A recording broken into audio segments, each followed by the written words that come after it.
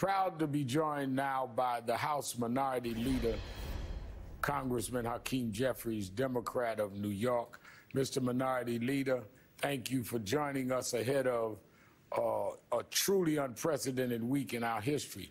Donald Trump will face arraignment on 37 felony counts Tuesday in Miami, the first former president in our history to federally be indicted over his retention of classified materials at Mar-a-Lago.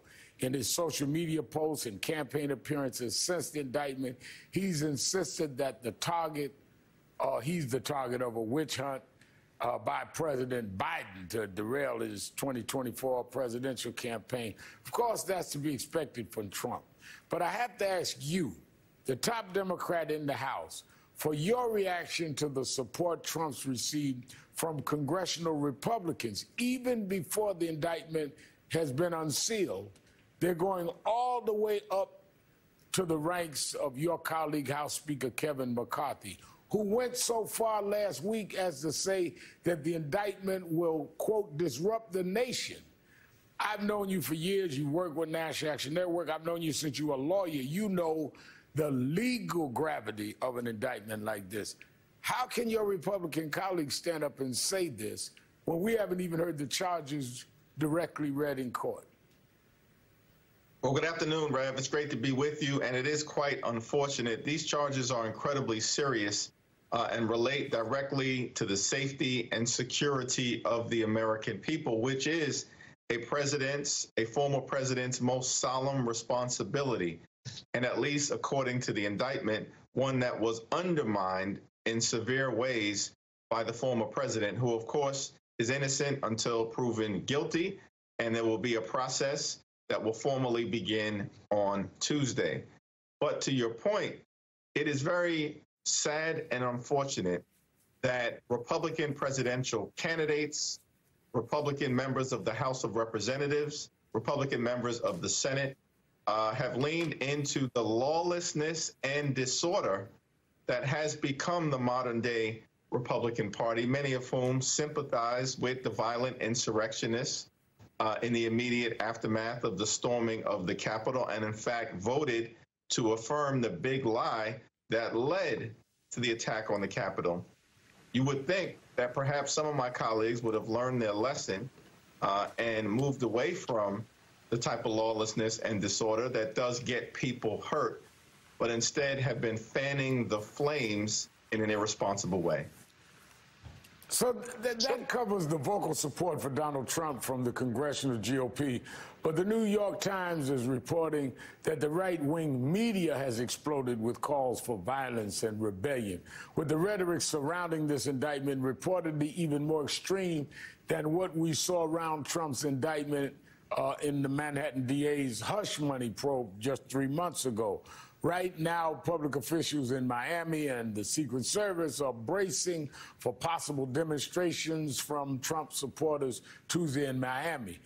As a manager of Trump's first impeachment, having lived through literally the events of January 6th, are you concerned we will see violence from his supporters going into Tuesday, if not after?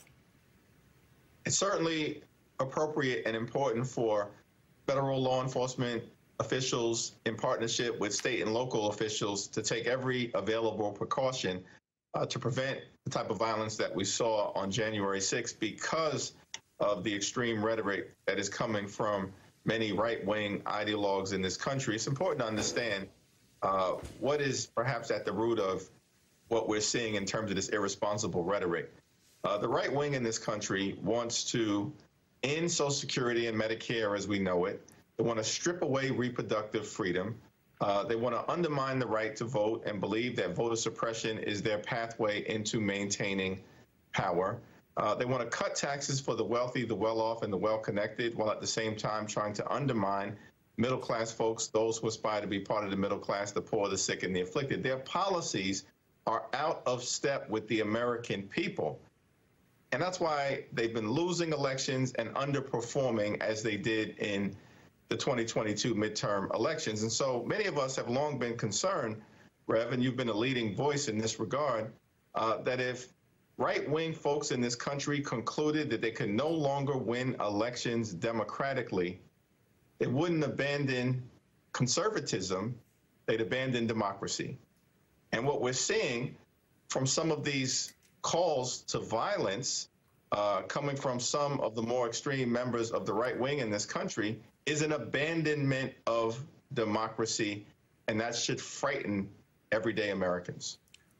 Let me go to the issue of the Supreme Court of the United States. We saw that this week they surprisingly voted in favor of those plaintiffs in the case in Alabama, where they came out and said that the redrawing of the map of what Alabama had done certainly impeded the strength of black voters in the state, and that black voters should have 2 as opposed to 1 congressional district. But now we've not heard their decision yet on affirmative action, where they can come back with a decision that would not weaken affirmative action, they've already done that, but eliminate race as a factor at all, which would not only undermine, in my judgment, the admissions in the colleges, it could be carried over into the private sector about contracts and about employment and other things. It would totally eradicate race.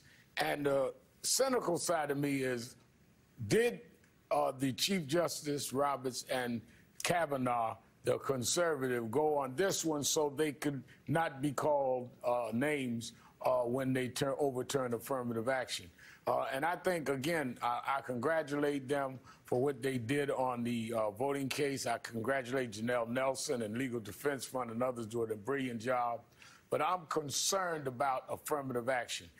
Putting on your lawyer hat as well as legislative hat in being the top Democrat in the House, how do you see the voting rights decision, and what is the weight and concern for you of what we're still waiting on the affirmative action decision, which may come this week or at last next week before the session ends? Well, with respect to the Voting Rights Act decision, Dr. King, of course, made the observation that the time is always right to do what is right. And thankfully, 5 justices in the Supreme Court, including Chief Justice Roberts and Justice Kavanaugh, did what was right. In an obvious case where a map had been racially gerrymandered to undermine the ability of black voters in Alabama to have an opportunity to elect a second African-American member of Congress or a Congress member of their choice.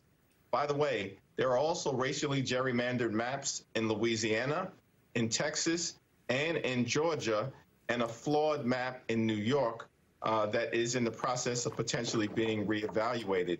When you take all of this together, what it means is that the extreme MAGA Republican majority in the House of Representatives right now is only in the majority because of extremely gerrymandered maps that now are in the process of being dismantled. So we're thankful that the Supreme Court has done the right thing, and now the various legislative bodies are going to have to do the right thing to create lawful constitutional maps and then put it in the hands of the voters.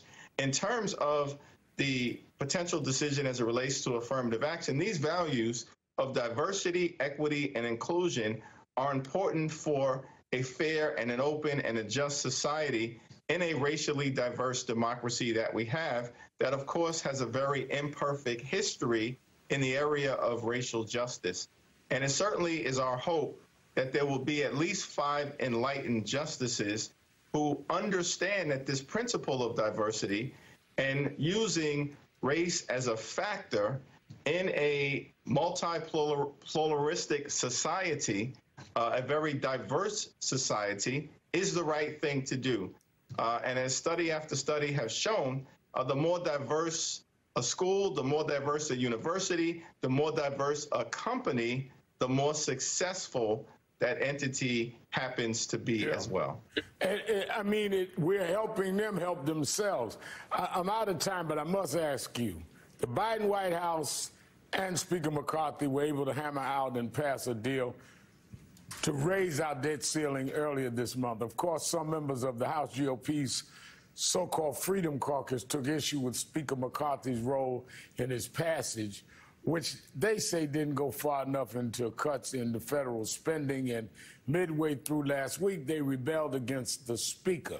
Now, joining with House Democrats to tank debate on a pair of McCarthy-backed bills to protect the use of gas stoves. The result, House GOP leadership canceled votes for the rest of the week. As Minority Leader, who also played a role, and I know you've heard that I complained they didn't give you enough credit, so I was jumping up and down on Eastern Parkway yelling, Hakeem, Hakeem, but we go back to what I'm talking about. As I appreciate that, Pastor. What does the aftermath, what is the aftermath of the debt deal what does that tell you about what we can expect from this Congress, at least as long as Republicans retain the majority? Well, this is an extreme group of people, and I'm thankful as a result of President Biden's leadership that we were able to avoid a default, prevent the extreme MAGA Republicans from crashing the economy and triggering a recession, which they believed would have benefited them politically in 2024, even though it would have hurt millions and millions and millions of everyday Americans. And we were able to arrive at that resolution and protect Social Security, protect Medicare, protect Medicaid, protect veterans, and protect the American people from the draconian cuts that the right wing wanted to jam down our throats. But they're not finished. They will continue with diabolical intensity to try to arrive at policies that are inconsistent with the health, the safety, and the economic well-being of the American people. And that's why we got to continue to stay in the fight.